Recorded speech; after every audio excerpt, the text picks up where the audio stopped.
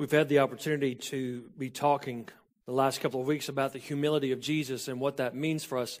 As we've come together and have celebrated what Christmas is all about, I've been reminded of who Jesus is and what He gave up to come. And there's something for each and every one of us to talk about this idea of the humility of Jesus and what that really means. And I was reminded because I was asked this question earlier, what does humility really mean? You know, that's kind of a hard thing to describe, what it means to be humble. Being humble before someone is to lower ourselves, to think of someone else more than ourselves. Being humble is to submit ourselves to someone and their authority, knowing that they have the authority over us. Submitting ourselves and humbling ourselves before God.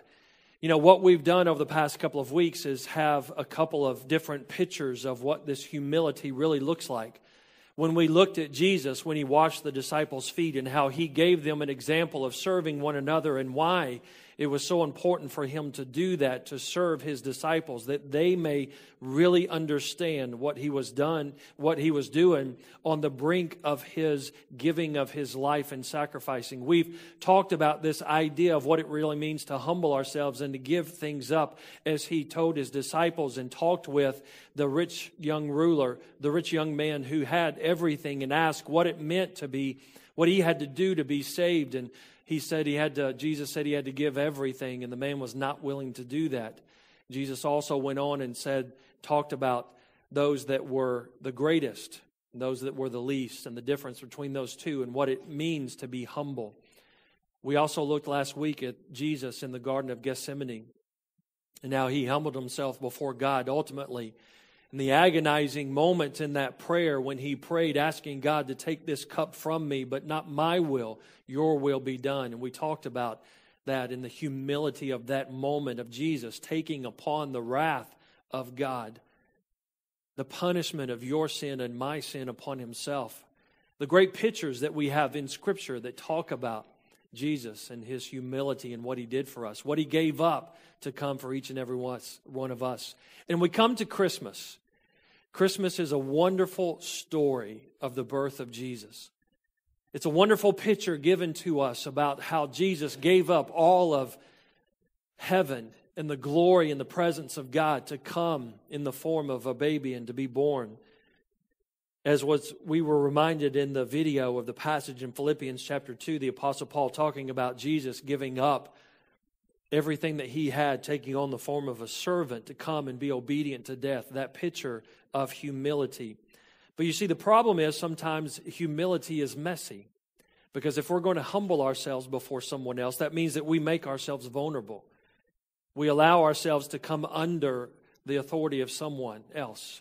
We allow ourselves to be at the beck and call of someone else as we humble ourselves in the form of a servant. That's messy for us. And it's also messy for Jesus. And what a great picture in the video of the messiness, if that's the correct word, of the birth of Jesus. And how Jesus gave up everything to come. And the amazing thing about it, in all of that mess, because I know you've probably been around barns. Barns aren't the best smelling places in the world. They're not the cleanest places in the world. They're not the greatest places to hang out in the world unless you really love animals and God calls you to do that. And thank the Lord He's called some, because He didn't call me to do that. But even in the midst of all that, we still see a beautiful picture of life. Jesus being born as a baby to come onto this earth.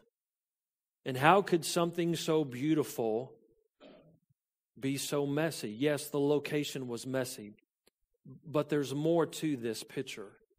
There's two things that I want to share with you this morning, this idea of Jesus' humility. And the first one is, what is messy about Jesus' humility? Because when we think about it, this baby being born, this beautiful baby, yes, it was in a stable, but the bigger picture is, what's messy about Jesus' humility is His sacrifice. What's messy about Jesus' humility is His sacrifice. Not just the fact that He was born, but what happened after His birth. He lived His life to show us and to teach us, to be an example of God's love for us. And also in the humility of His sacrifice and what He did for each and every one of us. There's a great passage of Scripture of the promise of the Messiah that talks about the messiness of His sacrifice. If you've got your Bible or your apps, turn with me to Isaiah chapter 53.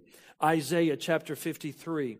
This is a great story that the prophet Isaiah gives us of what God has placed upon his heart to show us and to tell us about the coming Messiah, of what it would really be for this Messiah, the Savior of the Israelites to come. But they didn't know the full plan of God's messy plan for each and every one of us. Isaiah chapter 51, I'm going to start reading in verse 1. Who has believed our message, and to whom has the arm of the Lord been revealed? He grew up before him like a tender shoot and like a root out of dry ground. He had no beauty or majesty to attract us to him, nothing in his appearance that we should desire. He was despised and rejected by mankind, a man suffering and familiar with pain. Like one from whom people hide their faces, he was despised, and we held him in low esteem. Surely he took up our pain and bore our suffering. Yet we considered him punished by God, stricken by him and afflicted.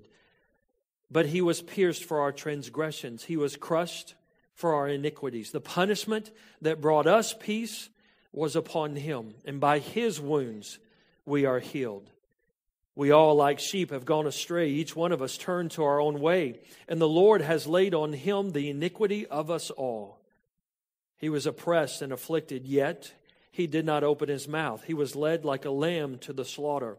As a sheep before its shears is silent, so he did not open his mouth. By oppression and judgment he was taken away. Yet who of his generation protested? For he was cut off from the land of the living. For the transgression of my people he was punished. He was assigned a grave with the wicked and with the rich in his death, though he had done no violence, nor was any deceit in his mouth. Yet it was the Lord's will to crush him and to cause him to suffer. And though the Lord makes his life an offering for sin, he will see his offspring and prolong his days, and the will of the Lord will prosper in his hand. After he has suffered, he will see the light of life and be satisfied. And by his knowledge, my righteous servant will justify many, and he will bear their iniquities. Therefore, I will give him a portion among the great, and he will divide the spoils with the strong, because he poured out his life unto death and was numbered with the transgressors. For he bore the sin of many and made intercession for the transgressors. You see, what the prophet Isaiah gives us is a picture of the messy plan of God to redeem each and every one of us. You see, humility is messy. Because when you think about it, Jesus gave up everything, not to live a lustrous life as the King of Kings and Lord of Lords on this earth, but he came to be humbly a servant to each and every one of us, knowing that God's plan was to lead him to the cross and to death and to suffering and to pain and to affliction and to anxiety. And all of these things that the prophet Isaiah gives us, this picture of our Messiah, our Savior. It's interesting what Isaiah has told us. You see, he tells us that this Messiah is going to come and not be something that's going to attract our attention. In verse 2, he talks about the fact that no beauty or majesty will be upon him. Nothing in his appearance is something that will grab our attention. You see, there's a lot of things today, church, that grab our attention. There's a lot of people that grab our attention. There's a lot of things in this world that grab our attention, our focus. But that wasn't the case with the Messiah. You would think that the Son of God would bring a little bit of attention to himself, but yet he came humbly in the messiness of a barn, a stable, a manger, a trough, to be born. Isaiah says he will come with nothing that will attract beauty upon himself, but he will come with the purpose of being despised, of being rejected, of having pain and affliction upon himself. This was the chosen Messiah that was to save Israel and all its people. This was the promise. But yet Isaiah tells us this is the picture of the promise, and it's messy. Isaiah also tells us that in the midst of all this suffering and pain and misery, in verse 11, he talks about the fact of what's going to happen after his suffering. that it's messy because of the suffering, but through the suffering there's going to come glory. For you see in verse 11 he says, He will see the light of life and be satisfied, and His knowledge, my righteous servant, will justify many. You see, where's the glory in the messiness of sinfulness, in the messiness of death, in the messiness of pain? But you see, we have to understand that the prophet is saying that those people, we will be justified not by what we do, but by what the Messiah will do. For you see, what He did is He substituted in our place for our sinfulness, the wrath of God that came upon Him. As we shared last week, Jesus was sinless. There was no sin. He did not sin, so therefore He was not capable of doing something that would be worthy of this type of punishment. But yet, He took upon the wrath of God, the punishment of our sin, the iniquities of us all, so that we could experience life. This is the messiness of His sacrifice, and He didn't have to do this, but He knew that He was the only way for us, you and I, to experience salvation. Because Jesus even says in John 14:6, I am the way, the truth, and the life. No one comes to the Father except through me. Only through Jesus. Nothing we can do will bring us this gift of salvation except through Jesus. And that's what makes His sacrifice so messy. Because if you imagine the most beautifully wrapped present that was waiting for you under that Christmas tree, I know many of us may have presents under the tree. We may have things. We may even know everything we're going to get, but they're going to be beautifully wrapped, and they're going to be waiting for us, anticipating us wrapping. Well, some of us tear open the paper. Some of us carefully untape the paper and take forever to unwrap. You know who you are. But imagine anticipating opening that gift. You see, that beautiful present that is awaiting many of us. It's hard to compare that picture with this picture, but it's part of God's plan, and that's the amazing thing about it. So if this is the picture that the prophet Isaiah gave us of the Messiah, this messiness of Jesus' sacrifice, of His humility, if we are to follow in Jesus' example, if we're to be just like Him, what does our humility look like? If this is what Jesus' humility looks like, what does our humility look like? And again, humility is humbling ourselves before God, humbling ourselves before someone else to be able to experience all that God wants to pour into our lives. What does it look like for us? Because Scripture teaches us that Jesus said, if you're going to be my disciple, you must deny yourself, take up your cross, and follow me. In Luke chapter 9, Jesus said, this is what it's going to take to be my example, to follow me. So, if Jesus humbled Himself, what does it look like? What is messy about our humility? Well, it's what this verse said. It's about our self-denial. Because we don't like to do that. Church, we don't like to do that, to deny ourselves the things that we like, the things that we've worked for, the things that we feel like we need to have, the things that we feel we're entitled to. We don't like to deny those things. But yet, in the messiness of all of this, there's a sense that we have to deny ourselves in order to receive all that God wants to give for us. There's three things that I want to share with you about this self-denial that we have that can be messy for some of us. The first one, or the first part of this self-denial, is salvation. Well, what's messy about that? Well, because Jesus died on the cross for my sin, that's what enabled me to have salvation. And I have to understand that that was because of His sacrifice, because He substituted Himself in my place, because I'm the one that deserved to die. I'm the one that deserves to be separated from God. It was my sin, my iniquity, as Scripture teaches us, that placed Him on the cross. But Jesus said, no. I'm sacrificing myself. I'm humbling myself so that He and all may experience salvation. The salvation that comes to us through Jesus Christ, through accepting what He has done for us. The fact that in salvation we're saved from our sin. We're saved away from those sinful habits and choices that we make. That Scripture teaches us in Romans 10:9 and 10 that if we confess with our mouth Jesus is Lord and believe in our hearts that God raised Him from the dead, then we will be saved. You see, the amazing thing about it is that we have been given salvation, but we cannot receive salvation unless we accept that, unless we deny ourselves, unless we follow in Jesus' footsteps to be able to say that He has done something for us. Another part of this self-denial is the indwelling. Well, what does that mean, indwelling? It means something dwelling within you, something that comes into you. One of the greatest things that I have in talking with children or anybody is the fact that they grasp the understanding that when they ask Jesus to save them, they're asking Jesus to come into your heart, so that when I ask that question, well, where is Jesus now? They can say, He's in my heart. You see, that's the wonderful thing about the indwelling of Jesus. Because you see, in order for Jesus to come into our heart, we have to deny ourselves and give up everything that we have. Because we cannot continue in our sinfulness. Church, we can't continue in our sinfulness and expect Jesus to come in and to be residing, to live, and to give us this life that He has given us through His death, burial, and resurrection. We can't expect that. Why? Because God cannot be in the presence of sin. So in order for us to experience the messiness of our humility before God, is we have to say, God, You sent Jesus to die on the cross for my sins, and I'm asking Jesus to come in, to indwell in my life.